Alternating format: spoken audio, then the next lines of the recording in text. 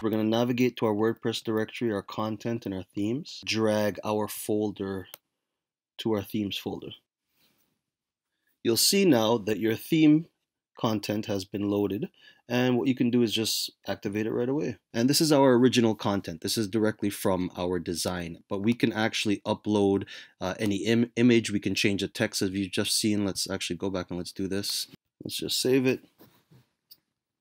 Let's refresh. In today's example, what we're going to do is our first WordPress export from Adobe XD. Now, before I literally jump right in, I'm just actually going to give you a quick peek as to how your WordPress design would look, simply because it's very different than your HTML. You'll notice here that off the bat, WordPress, we have a lot of theme styles that are required, simply because if you do not include these, WordPress will use the default HTML style. So this way you can control virtually everything in WordPress directly from XD. And we have a new tag here, global, so this way you can just organize it within an artboard. So you'll see here that we have some of the required ones, such as index, header, and footer. WordPress also requires a single, a page, an archive, a search. You should also have a 404, and we've also included a custom theme page, just to give an example as well. Now, unlike HTML, you'll see that WordPress, we separated the design. Again, WordPress is very modular. So your header and your footer are independent of your content. So you'll see here, this is our index page, our single, our page, our archive, search, 404, and our custom services. With each design, WordPress also allows for different functionality. Rather than creating your entire design with WordPress, what you have to consider are the individual posts and the post loops, and Export Kit allows you to work with this in incredible ways. We have very modular designs that you can implement. So you'll see here from the quick structure, you'll see that you can organize your post, the loop itself. You can give conditional displays, such as if it has a thumbnail, if it does not have a thumbnail. So without getting into too much detail as to how all this works, I know it seems like a lot. It is. I'm going to get into a lot of detail in subsequent videos to explain each portion in depth. Now, with WordPress, what you always want to do is you want to make sure you have CSS enabled, and well, CSS images and dynamic in the output. So ensure these are enabled. These options are required for WordPress, and I'm also going to explain dynamic a bit more in another video as well. So we're just going to export this as is. Let's save it. Now we have a blog that we've set up. This is just your base blog.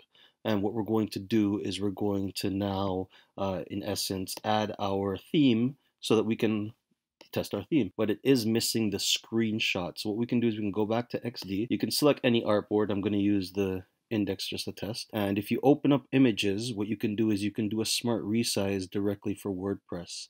And what this will do is this will actually create your screenshot. So you can simply just rename this to screenshot.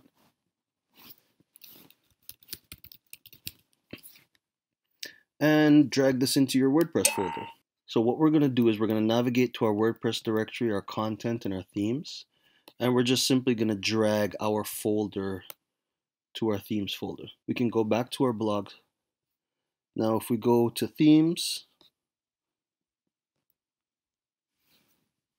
you'll see now that your theme content has been loaded, and what you can do is just activate it right away. Now, unfortunately, you'll note that the name is index, and this is because we have not included the ability to save all your meta information in XD. So you will have to modify this in the styles when you're packaging it for your release, but it's not difficult at all. And this is our original content. This is directly from our design, but we can actually upload any image. We can change the text as you've just seen. Let's actually go back and let's do this.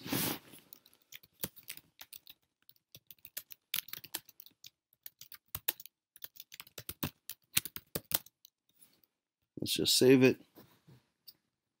Let's refresh. And you'll see that it simply changed the title based on the information that we put within our custom admin. So you'll see here that we have a hello world post.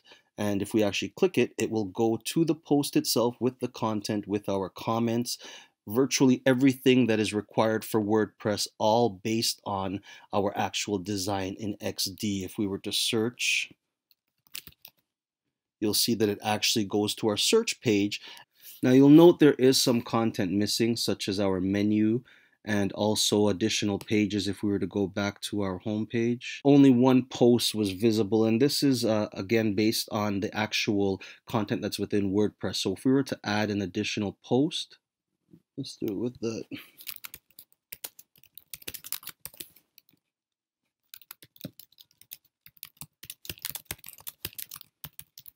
And let's publish that. Let's view the posts, new test post. Look how easy this was to add. And you'll see now that it actually lists the new post content based on our loop design within WordPress itself.